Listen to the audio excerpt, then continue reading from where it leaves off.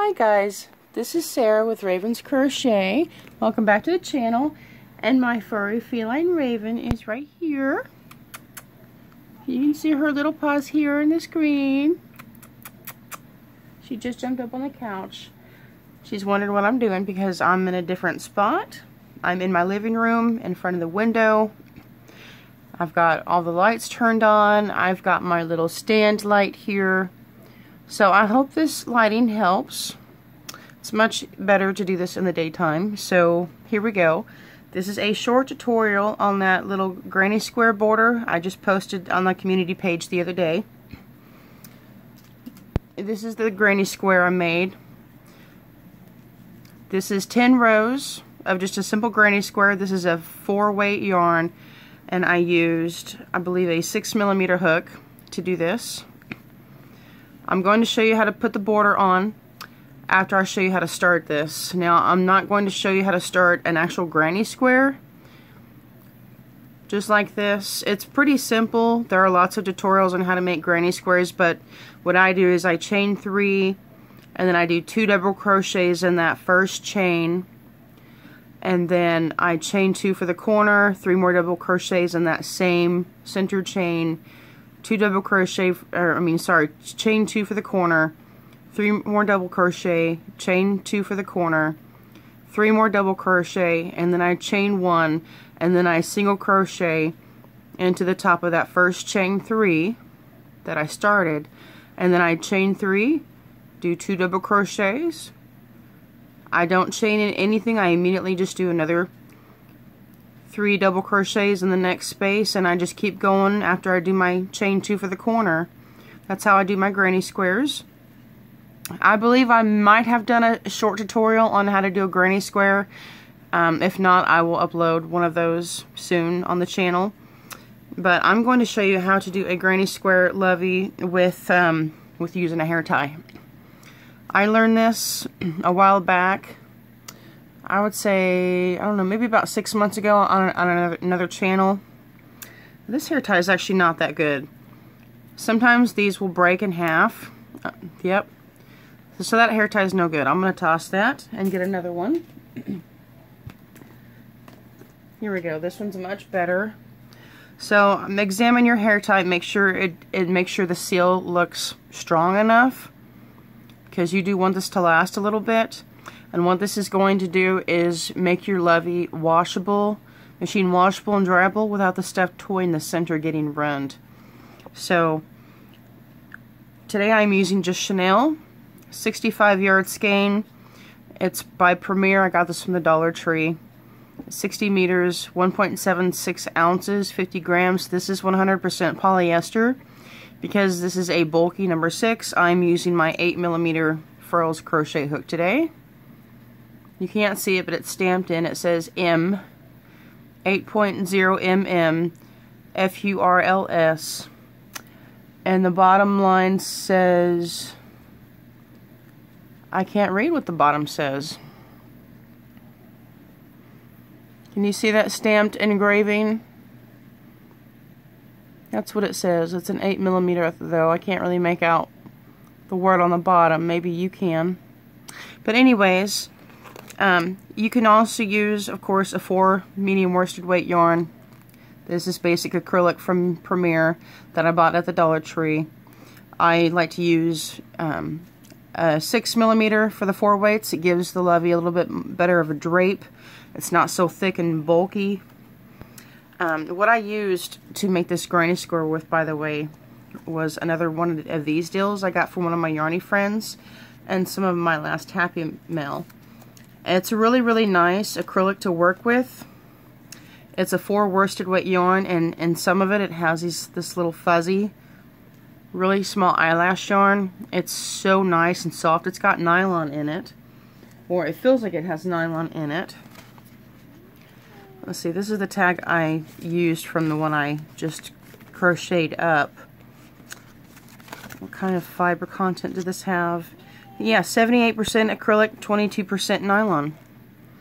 So right there. Okay, so Raven, it's okay. You've had your treats. You've had your breakfast. Can Mommy do her tutorial for please? Pretty please. Okay guys, let's get to this tutorial. I'm going to show you guys how to make this. And this little llama is here because he's cute. I got them in the mail from that game, Chewy or something. I don't know. I don't trust it because I think they're the ones that stole my credit card information. They didn't take off with anything, but I pretty much got this for free in the mail. Free. I had to pay shipping, even though the shipping said it was free. But anyways, I'm rambling on. Where'd that hair tie go? Okay, so today I'm using the Just Chanel. I'm going to make a lovey with all 4 of these colors, the mint, the light blue, and the white. And I'm starting with the purple because it's the darkest, and I think it would help blend in the ponytail elastic band better. Now you can get these in different colors. They come in like a series of rainbow colors. They've got them in brown, white. So whatever color hair tie you want to pick up. And where's the end? Ooh, center pull. It's not always easy to find a center pull with Chanel yarn. Let me make sure it's not going through the... Yep, okay. That's the outside going through the inside. Not a bummer. Okay. Let me find the end here. I appreciate you guys sticking around and listening to my rambling. So I immediately like to do my slip stitch, or do my starting chain right there, and then I grab the hair tie, wrap my yarn around my hand the way I like it, and I just go through.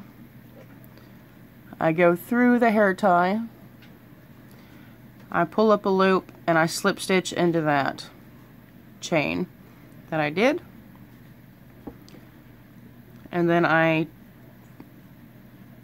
chain 1, and then now we do 36 single crochets in this entire loop. 36 single crochets. So 1, 2, and take your time. It's a little awkward working around a hair tie because we don't work around these too often. So take your time with it.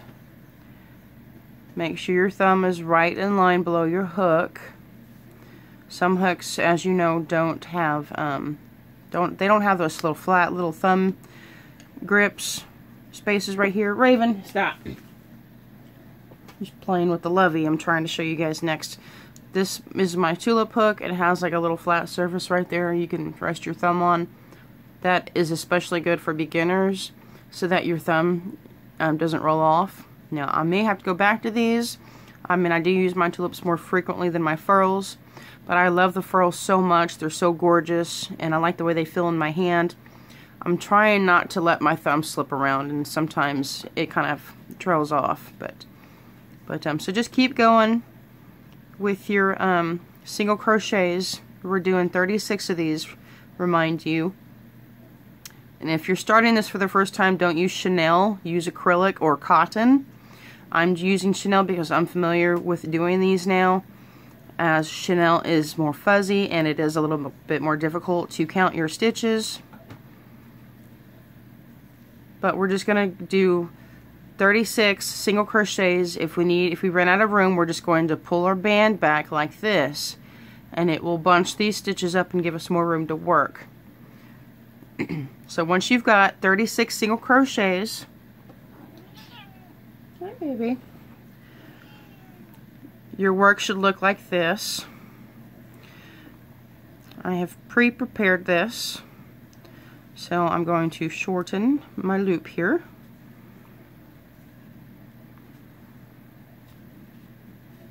Okay.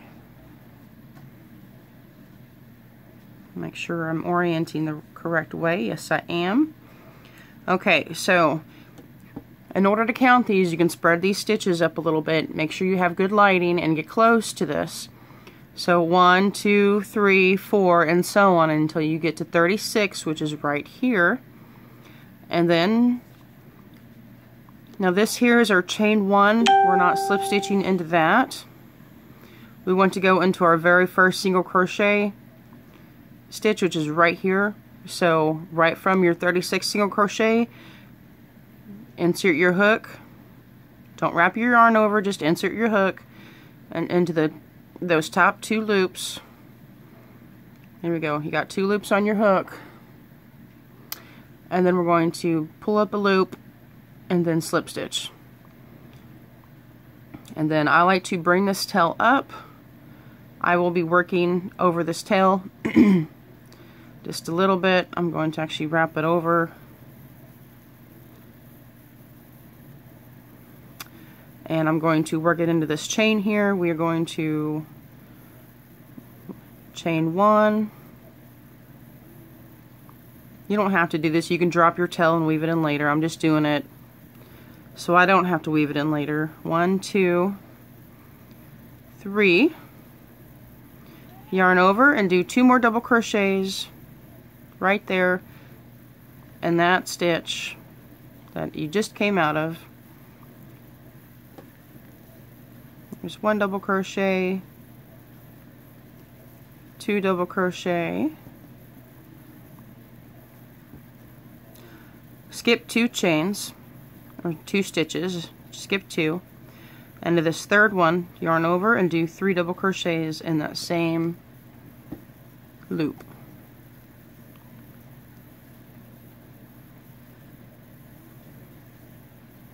I hope my background noise is not too bothersome. I'm running my dishwasher. I'm doing all sorts of things, trying to play catch up. Today's my Friday. I do have to go to work today, unfortunately. But, you know, I like getting my paychecks. Yes, Raven, I like getting my paychecks and bringing you treats. Okay, 3 double crochet. I hope you guys can see what I'm doing. I'm trying to stay in frame here. I'm going to skip 2 stitches, yarn over, and then into this 3rd one, do 3 more double crochets. 1, 2, and 3.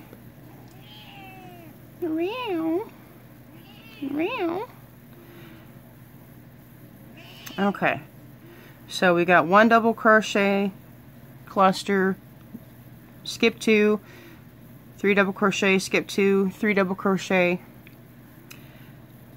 and I'm trying to remember if it's this one.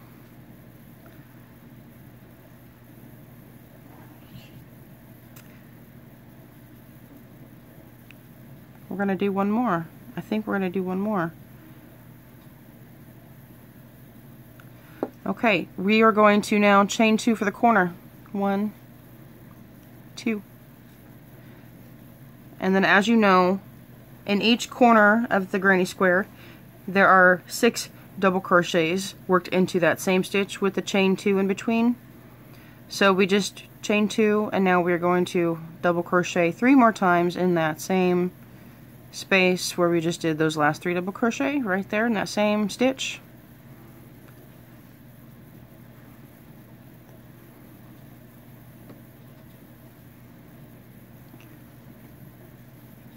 Alrighty. So now we are going to yarn over, skip these next 2 chains, and do 3 more double crochets in the next space.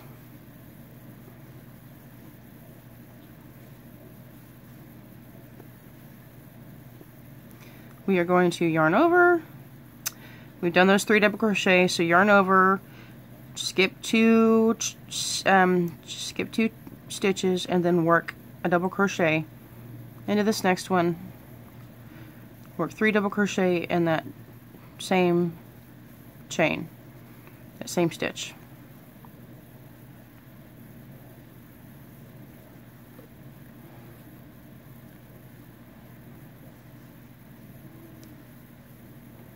Okay, repeat. Going to yarn over, skip 2 stitches, work a double crochet into the 3rd one 3 times in that same stitch.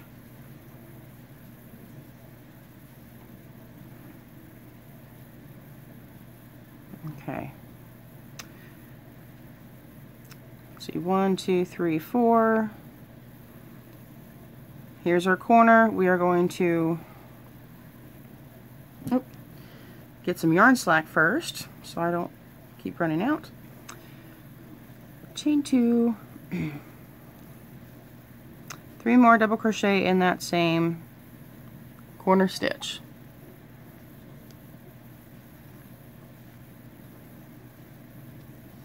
There's 2 double crochet and 3. Okay, yarn over, skip 2 chains, work a double crochet into the 3rd chain, 3rd stitch. I keep getting those two mixed up. 3 double crochet. Okay, yarn over, skip 2 stitches, work a double crochet into the next. Real honey bunny.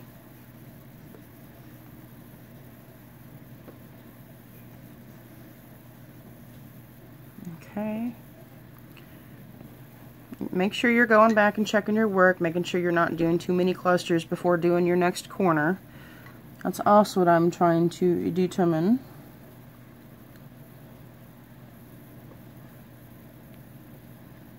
This is looking so pretty. So we got a corner,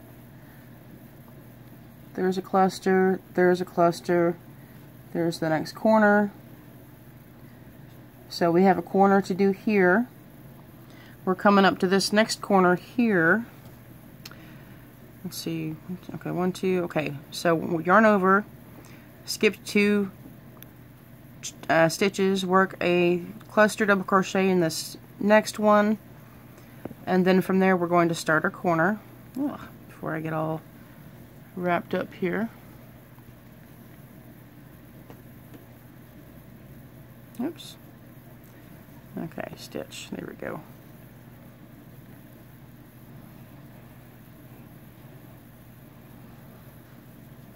Sorry guys, I'm moving all over the place trying to keep this yarn in order. Let's see. Okay, so 1, 2, 3. Okay, this is our corner. We're going to chain 2 and do 3 more double crochet in that corner. 1, 2, 3. Yarn over, skip 2 stitches, and to the 3rd one do 3 more double crochet. If I can get in there. There we go. When you are doing your single crochets around the elastic tie, by the way, try not to make them too tight, so that way when you're doing your first round of granny clusters, it's not too difficult for your hook to go into, like mine just was. So, okay, skip 2 stitches, work another cluster into the next. 1, 2, 3 double crochets is your cluster.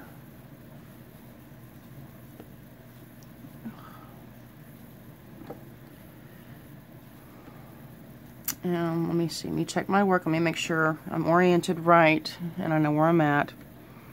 Okay, so from the very start we got 1 double crochet cluster, we chained 3 and then did 2 double crochet, we skipped 2 chains, skipped 2 stitches, and then did another cluster of 3 double crochets, skip 2 stitches, cluster your corner, chain 2, cluster.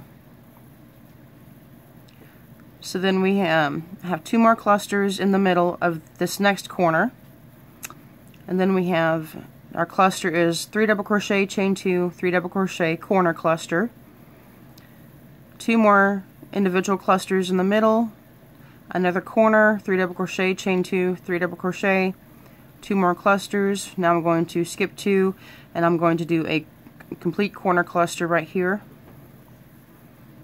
So yarn over, skip 2,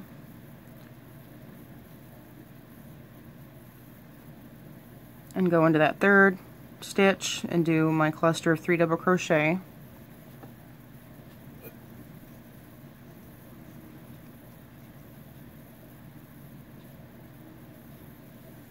Three double crochet.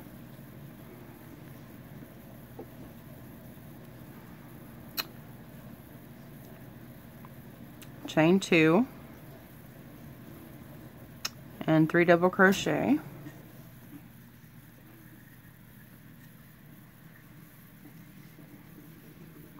three double crochet, and then there's our other corner cluster. We've got our 2 individual clusters there in the middle. I'm now going to find the top of that chain 3 without even yarning over. I'm just going to go directly into it, and I'm going to slip stitch. Pull up a loop so I don't lose my stitches. So it's kind of hard to tell because the band is in a circle and it's kind of pulling everything tight. But this is what your corner, your first round, should look like. You've got 4 corners and 2 separate clusters of 3 double crochets in between each corner. It's cute, right? And it looks like a little picture frame. So from this point on, I'm going to do 2 rows of each color. What I'm going to do from this point here is I'm going to chain 3, do 2 double crochets. I'm probably just going to flip my work because this is a solid color, and to me it makes it reversible. And I'm gonna have to weave that in a little bit better. That's okay. When I would do granny squares with solid colors, I flip my work back and forth. Each time I complete a row, I flip it the other way, so that way it's reversible and the stitches look great on both sides. If I'm working with a variegated yarn or a self-striping yarn, I just keep going the same way all the way around, so that way the color striping looks better and you don't see that cut going diagonally up one corner of the blanket where I would flip my work every time, because I like to end at the corner. I did do this a little differently. Normally I start here in the corner, I do 1/2 of the corner, and then I go all the way around. I do my last cluster of that first corner, and then I end right here in the corner. I do 1 chain and then I single crochet into the top of the chain 3.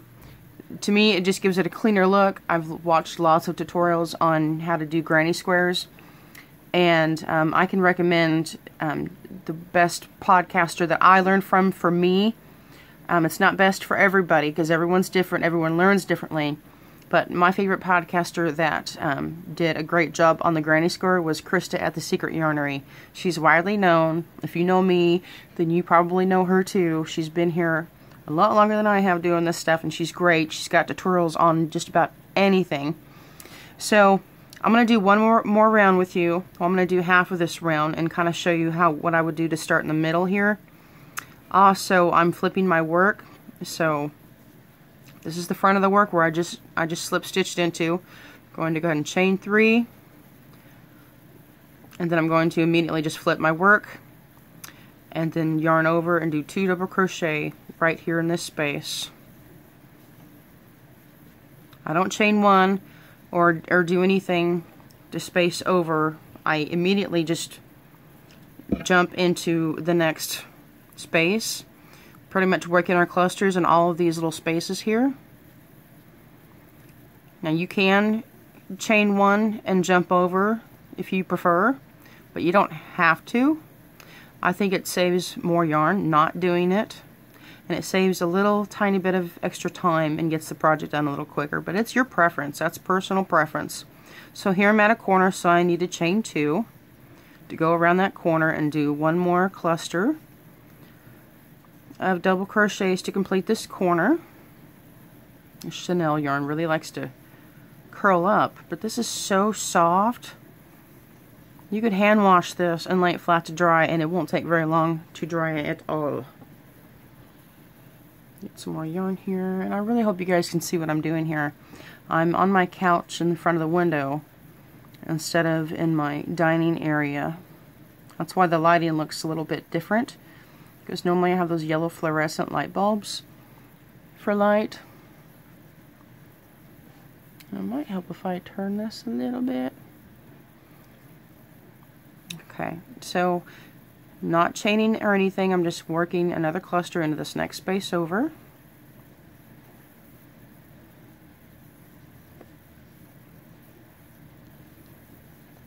Oops, keep going. Okay, I lost my stitch. Let's try that again. Working on my cluster here.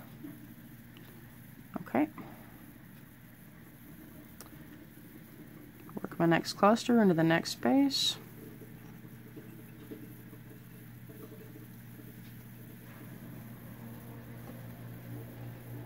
Get some more yarn slack here.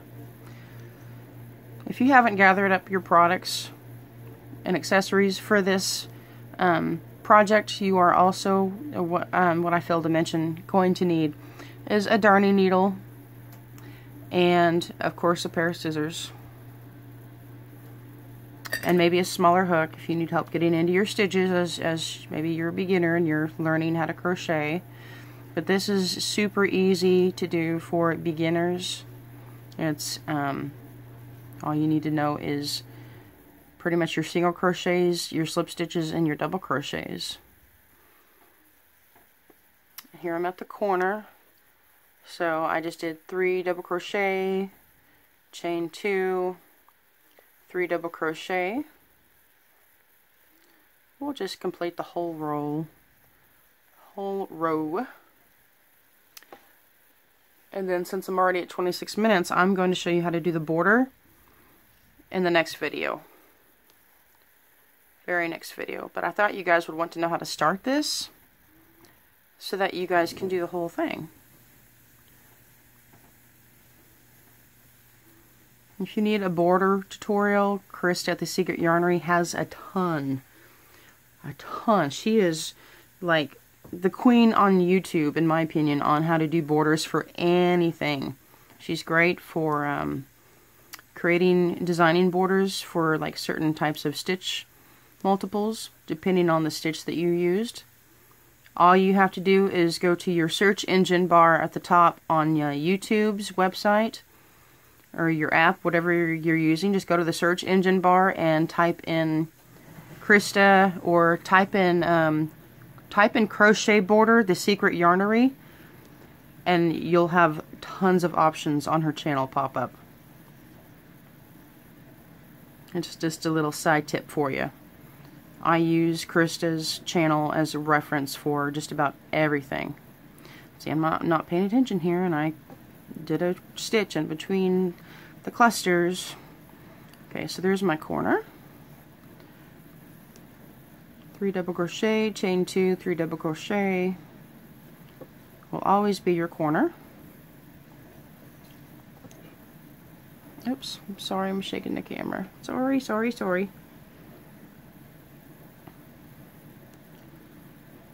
1, 2, 3. Okay, I can move on. 1, 2, 3. Oh, I'll go ahead and show you how to change color too, since I'm almost there. I think I still have some time left on this video.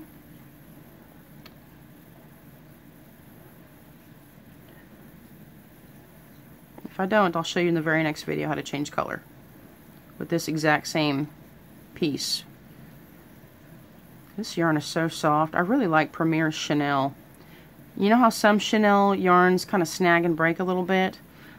I do a test on the ball of yarn in the store. I grab the very tip, the end of the yarn I can find, and I pull out, I don't know, a couple of inches, and I pull the end of the tail off maybe an inch down just so I'm not wasting any yarn, and I pull and tug on it, and if it breaks, I don't buy it. If it doesn't break, I will buy some. I tested this one in the Dollar Tree store. It did not break. So I was really happy with that.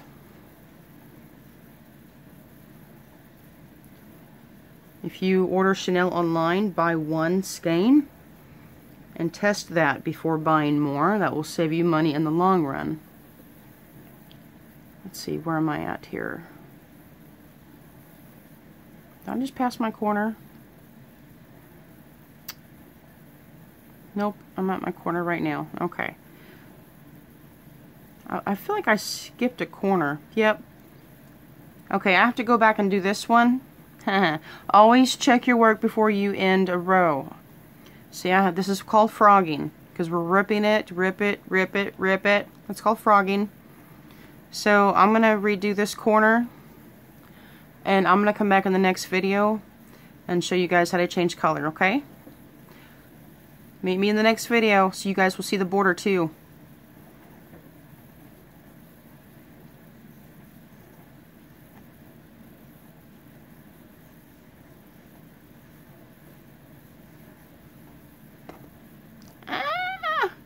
I'm losing it all over the place.